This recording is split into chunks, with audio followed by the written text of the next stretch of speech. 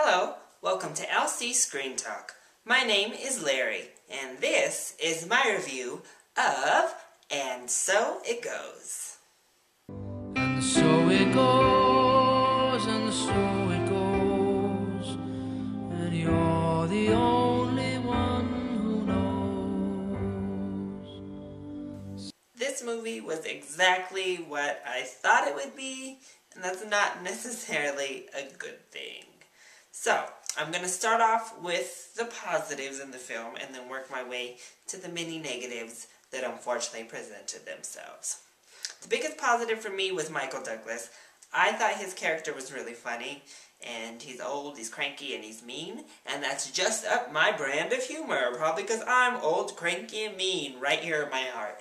But I thought he was really funny, and he delivered a lot of laughs. So overall, I do think the movie had laughs. You weren't crippled over on the floor with a side stitch because you laughed so dang hard. It's definitely not up there with one of the best comedies of the year, but it's definitely not one of the worst comedies I've seen this year either, in terms of funniness. So I think overall it delivered laughs, and Michael Douglas hit it out the park. Also, as any movie with the size of budget that this one has, it looks very nice. It's shot well, it's pretty, it's clean.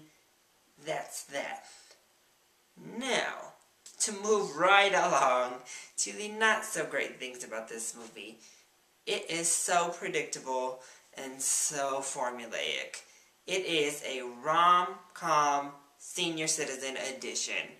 Oh, it's just so frustratingly romantic comedy that it was really hard for me to get past it. You predicted the moment the movie started, before you even stepped into the theater, you can predict exactly how it's going to end, and as you're introduced to all these new characters, again, you are able to guess right where their storyline's going to go each and every time. And that's just such a disappointment because so many of the endings in this film were not earned. The personal connections were not earned. They were not hinted at. We did not get to experience a journey.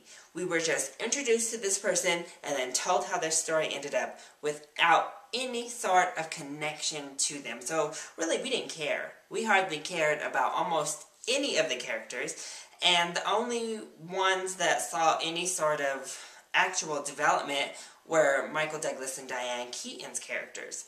And even them, I don't know that they had, either they didn't grow that much. I don't think Diane Keaton's character had very much actual growth as a character, or they were unbelievable. They were too far a stretch, and I think that was Michael Douglas's character.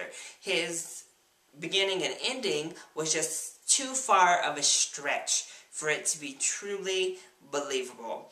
And I guess you saw hints of it throughout the film, but I didn't quite buy it. And it's mostly Michael Douglas' storylines throughout. He is the main character, and we revolve all around his storylines. The way that his stories end up are not warranted. They don't earn it throughout the movie.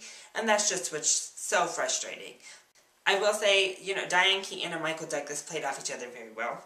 That is another plus that I'm going to say. So their relationship was warranted, I thought. It was fun to go through on just them, and I think that's the problem with romantic comedies. The little love part is okay, yes, you can buy that, but everything else is just a shambled mess, so that's the problem. And Diane Keaton, speaking of, she's always fun to watch. Of course, she's a great actress, she's lovely, but hasn't she been playing the same exact character with the same exact wardrobe for the last 15 years? Ugh. Like, I don't know, I just feel like every time I go to a Diane Keaton movie, she is playing the exact same role, down to the fact that her hair never changes, her glasses are always the exact same, and her wardrobe has stayed the same, just put into a new movie. So that's always a little bit frustrating for me with Diane Keaton, because she's such a great actress. For her to be so typecast, it's frustrating to watch. And finally, yes, the movie looked good, but the editing was just so awkward. Whoever did do this, the direction and editing, just wasn't good. It was so awkwardly chopped and pasted, and it's like, no, you should have music playing here. Oh, we should have ended this scene 5 seconds shorter. It's not big things, but we just linger a little bit too long on everything, and we don't have any sort of decent transition between this and this. It's like a TV movie type thing, and not like HBO level TV movie, not like The Normal Heart, which has great editing and is great. It's more like a B-level Lifetime movie. Yeah. B-level for Lifetime, not just a B-level, it's on Lifetime movie. Let's get that distinction. But overall, the editing was just, oof. That was also, it kept taking me out and taking me out and taking me out. So, overall, my grandma liked it, and she's the person I went to go see it with, and she is in her 60s. So, if you're part of that target demographic, maybe you'll like this movie a lot more than I liked it. And if you're a fan of romantic comedies and have been missing them as they've all but went extinct in recent years, you'll like And So It Goes.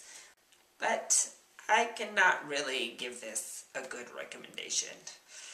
I guess throughout the movie I didn't hate it. Michael Douglas kept it moving for me and made me laugh. But that ending just totally killed it for me, and I was just reminded again of why movies are so frustrating, especially love stories in movies are just so frustrating. And I guess if you're looking to kill an hour and a half, it wasn't all that long, maybe this is for you, but there are just so many better options in comedy, in action, in family film, in horror, anything. I think there are just so many better options, and this would be better wasting some time once it comes to Redbox if you think that you might want to see it.